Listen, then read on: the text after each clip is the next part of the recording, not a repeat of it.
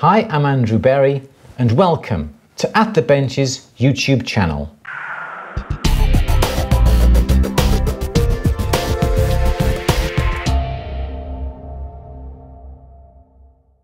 So now we're into the third film with the applied application, trying to get that absolute perfect solder joint. We have got that absolutely perfect solder joint, but what about that other piece that we had where we applied the solder onto the surface? We've just polished it in the previous film. I'll link it up ahead by here. And it's polished up fine, but you can still see the areas where that solder has flowed. Now, I'm going to show you a little technique that enables us to get rid of that shadow, that little bit of solder that is left on the surface, and then we can repolish it, and it'll look exactly the same as if you had done it the second way that we did in the first film, which I will link by here as well. So you'll get the same result, but one will take longer than the other. You can see where that solder is now on that surface, and if you had done it the way that I suggested, you'd have a gorgeous, clean solder joint all the way around. Your job is done. If you've happened to have done it this way and you've got some solder flowing onto that surface, well, you can see we've polished it up and it hasn't got rid of those bits of solder, as you can see. So we need to get rid of it. Polishing is not going to get rid of it. What you need to do is to get a buff stick. Depending on the type of surface you're working on, with this we've got a straight edge along here. This surface is nice and flat. In theory, a nice buff stick like this is going to work just right. If you go too hard in this direction, you're going to wear away the metal, and where the area that has not been sanded or buffed is going to be slightly higher than the rest of the surface. So you really cannot go too hard trying to get rid of this solder. This is the problem. So it's a nice hard buff stick. Don't try and use a piece of emery paper like this, because the emery paper will be going over the solder, onto the normal bits of silver, over the solder, and so forth. And you're not going to get a nice flat surface. So by using the buff stick should take off the high spots, and the high spots are those little bits of solder. I'm going over it. The solder also leaves an area of discoloration because the solder is not the same color as the silver due to the other alloys that have been put into it. So now, as you can see, we've got an area that is sanded, buffed, and an area now that is polished.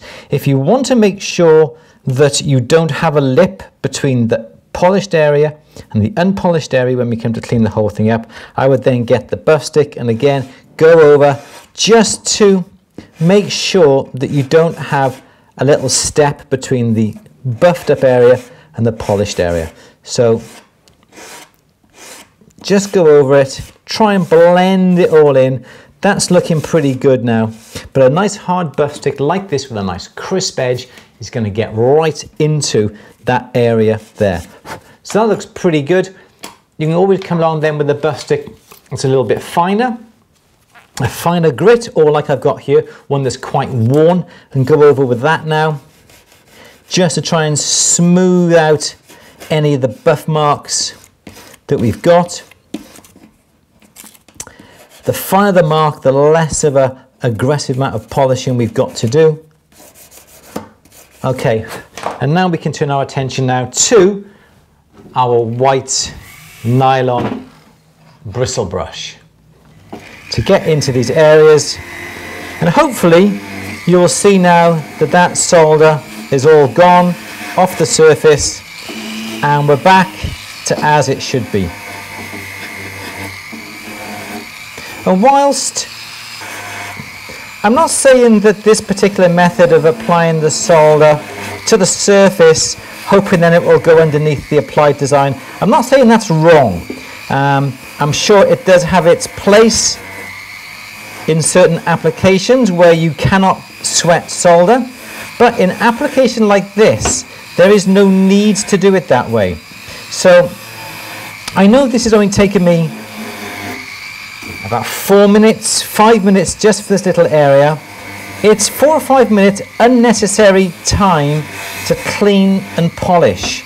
Now, if I was doing this in a bit of a production line and I did 10 of these, that's 40, 50 minutes of excess work that I have just had to incur due to the previous soldering operation. So that's looking pretty good. I'll leave it at there for now. Wipe it over with a cloth just to show you what I mean now. We've removed that bit of solder. The surface now is looking fine. Let me just quickly go over it now with that rouge mop.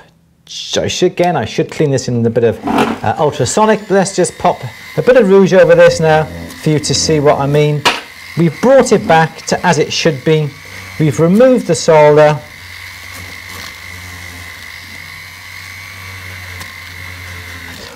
There we go. So we've removed the solder.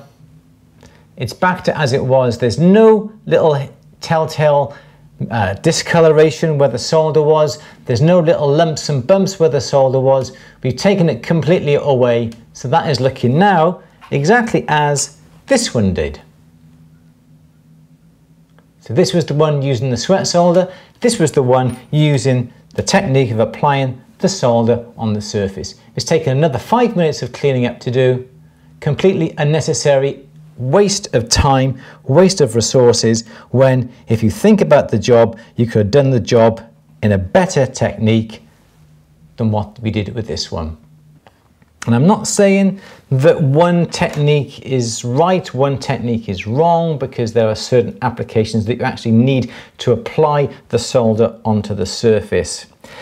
For instance, if you're making tubes, for argument's sake, you have to do it that way because you don't want the knuckles to all get out of alignment and the solder to flow where you don't want it to flow. So yes, there are certain sort of applications that you need to do it that way, but the majority of cases, if you sweat solder the applied design onto the surface, you will get a far better professional finish in less time than if you put the solder onto the surface. So you can see at the end of the day, identical results. One just took 5 or 6 minutes longer than doing the other one. Thank you for watching. Do appreciate it. Now don't forget, if you haven't subscribed, I'd love you to subscribe. Please like this film, give me a thumbs up, leave a comment down below. Love to read what you have to say. Don't forget to be notified when films go live on our At the Benches YouTube channel. Please click the little bell icon as well and you'll get an email as soon as a film goes live. If you want to share this film with your friends, share it on social media, Twitter, wherever you want to. I'd love you to. That'd be absolutely fantastic. And I'll see you on the next film. Take care. Bye-bye.